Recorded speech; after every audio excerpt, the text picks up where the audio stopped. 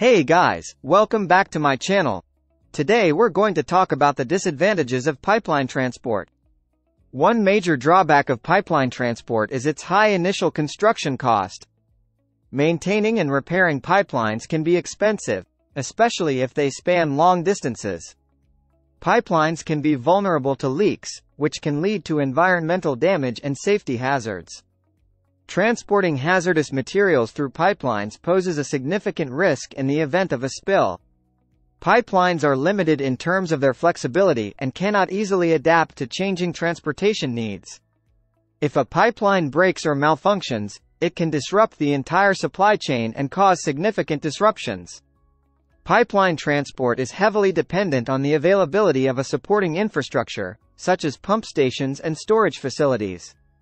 Pipelines have limited capacity and may not be able to handle sudden increases in demand effectively.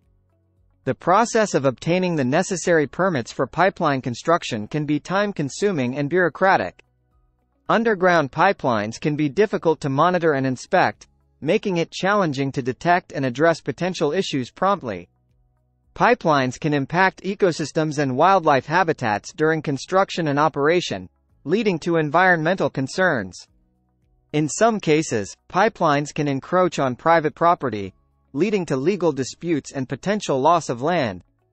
Pipeline transport is not as versatile as other modes of transportation like rail or trucking.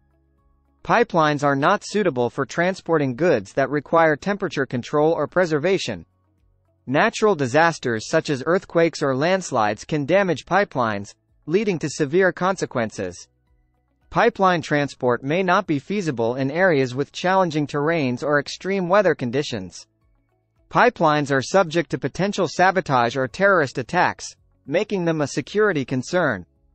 Accessing remote or isolated areas with pipeline infrastructure can be logistically challenging and costly.